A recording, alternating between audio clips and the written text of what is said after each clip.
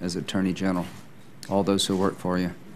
Senator, with respect to sequestration, I have had an opportunity to review that matter very closely through my work on the Attorney General's Advisory Committee, and also as United States Attorney, dealing with the budgetary limits that came down with the implementation of sequestration.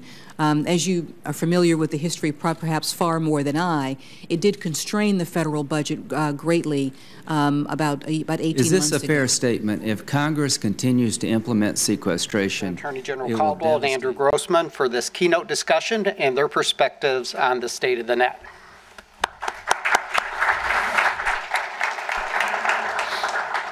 So, thanks a lot for taking the time to do this. I just wanted to spend a little bit of time on Leslie's background. This is actually her second tour at the Justice Department. The first time around, she spent 16 years as a federal prosecutor. She led prosecutions of everyone from gangsters in Brooklyn to Medicare fraudsters in San Francisco. And then after the collapse of Enron, she directed the task force that brought charges against top executives there. And after that, she spent 10 years on the other side of the table, largely doing white-collar work. She was confirmed as the head of the Justice Department's criminal division in May, so that puts her at the center of the department's decision-making on what sorts of cases it'll prioritize and how it'll go about making those cases. So my plan here is to start by giving you a chance to give a broad overview of your approach to cyber issues. Then I thought we'd delve into some of the administration's legislative proposals in this area, and then we'll move on to enforcement. Loretta Lynch is calling this the Strong Cities Network. She's going to be working in several American cities, working on a law enforcement initiative that will actually encompass the globe.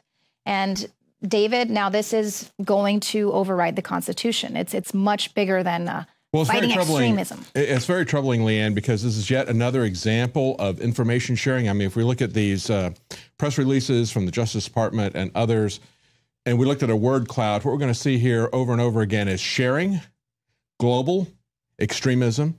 And we need to look at what they're talking about when they talk about extremism. We're going to cover that in just a moment. But we need to look at what they're talking about in terms of the global aspect. We need to understand that what they're looking at here is yet another example, just as we got corporations constantly spying on you and sharing information with each other, sharing information predominantly with the government. They now want to do this at a local level. Think of it kind of like Agenda 21, where they're working grassroots level to enact a global agenda. And of course, that global agenda is total information awareness. We've talked many times about how they want to create geospatial intelligence. They want to know everything about you that they can possibly know about you, map it onto a location, and then use that in a pre-crime type of way. Right. And that's very concerning.